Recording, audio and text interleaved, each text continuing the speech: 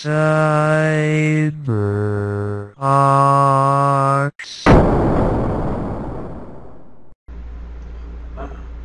Yo, what's up? CyberOx here. Today I'm going to be talking about Perl. Right? So today, or pretty much, yeah, today, I'm actually still kind of currently working on other stuff as well, like emergency programming. I'm still trying to get down with that. Also been dealing with League of Legends. Been kind of being pumped up and disappointed all at the same time.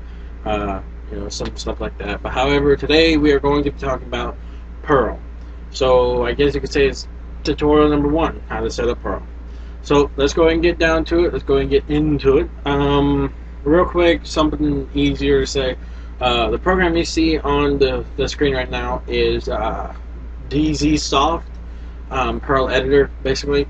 And I'm going to be giving you all the links, how to go about it, and doing certain things. Okay? So let's go ahead and get down to it. Go ahead and load up your browser. And you want to go ahead and go to Active State so you can download the Active Perl. Right? I have the link in the description, so download it, okay? And you want to download whichever one, 64-bit most preferably, if you will. Also, you have to forgive the background at my friend's house. Alright, so download Active Perl, if you will. Again, link down below. Alright, now and then you want to go to DZsoft and click on, or again, you'll be at this link, so just download the trial version. I'll try to figure out other Perl editors, but go ahead and do this one for right now. It's free. It's just you're limited to 120 lines. So unless you're writing a really big program, you'd pretty much be fine, especially for what we're going to be doing. Alright, so once you go there, and once you finally actually download it and stuff like that, then whenever you get ready to load up the DZsoft, it's going to ask you where is the Perl, and it's kind of interesting because you have to actually go and navigate to your active Perl, which is in the computer, right? So I'll show you here. Go to computer and you'll see Perl 64. Now you kind of have to navigate to it, but go to bin, and Perl should be around here somewhere. Right here, go to, because it's going to ask you on DZ software. So you want to navigate to computer, Perl 64, bin, and click on Perl. And it should just pretty much go from there. And then after that, everything should be all fine and dandy. You should be led to a screen like this. I think. I'm not sure how it actually appears. Well, yeah, it should be like this, but the colors I actually went in and changed, so I'm going to be going like this. You're going to be stuck with white and black.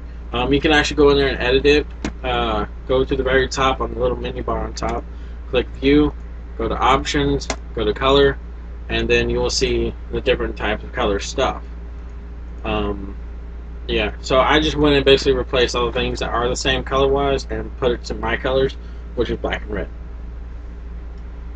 So, as far as an installation tutorial, I kind of hope that helped a little bit. It took me a little bit to get it down because whenever I was doing it, I was like, where the heck's Perl? I thought Perl came with it. So I'm over here trying to figure out, well, why the heck did I need Active Perl anyways? But I guess you do. But anyways, whenever you load up DZsoft, it's going to ask you where is it. So just navigate, computer, Perl 64, bin. There you go. Alrighty. So hopefully you got that up. If you didn't, leave a comment down below. I'll get to you as soon as I can. So let's go ahead and get down to it. Let's do our first line of code,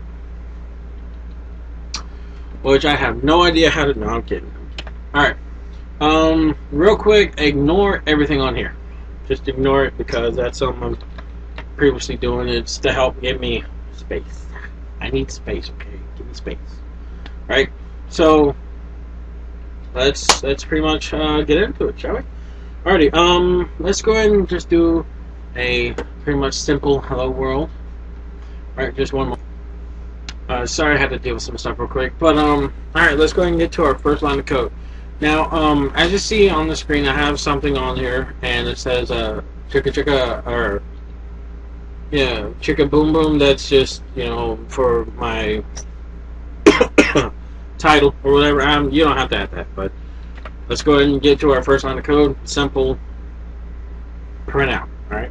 So what you want to do in Perl is just type print, P-R-I-N-T, space, double quotations, and it's kind of like if you've done C++, this is going to come natural to you and easy to you.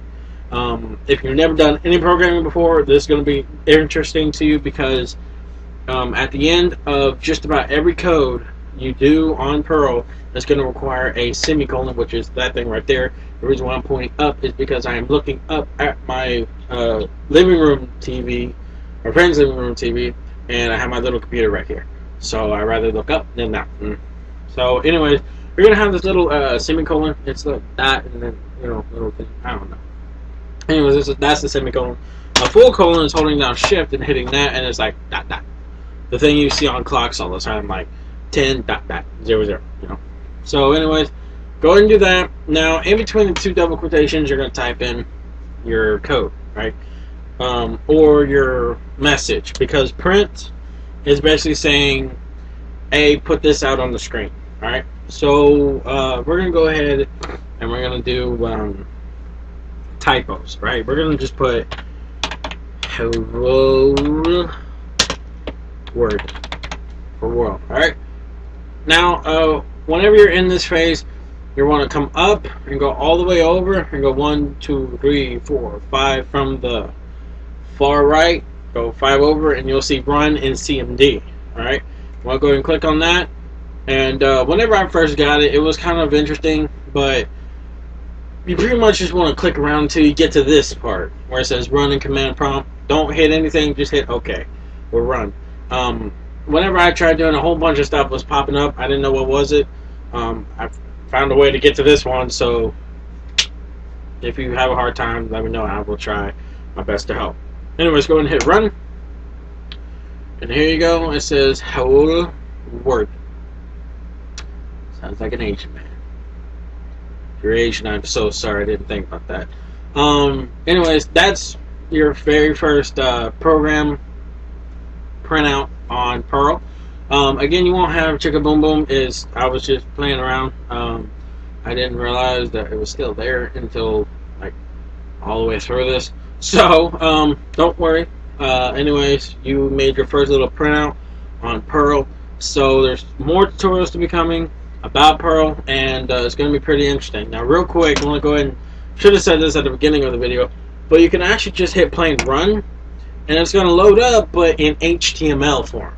Believe it or not, Perl is a programming language, but also an HTML programming language. It can go for websites as well.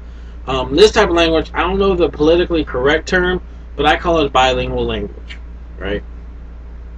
Figure that one out, a bilingual language. There you go.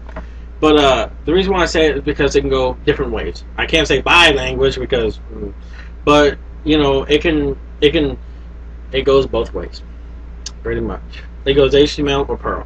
So, want to go ahead and give you all that. I should have said something at the beginning of the video, but I was too pumped up. But anyways, it's best to just run in the CMD because that's all we're going to be doing for now and for quite a while. So again, that's how to pretty much go about doing stuff, and that's your first tutorial on Perl installation and the printout. So as always, thank you for watching CyberOx. Have a good day. Ooh. There it is. Yeah, I'm about to kick y'all out. Have a good day, and God bless.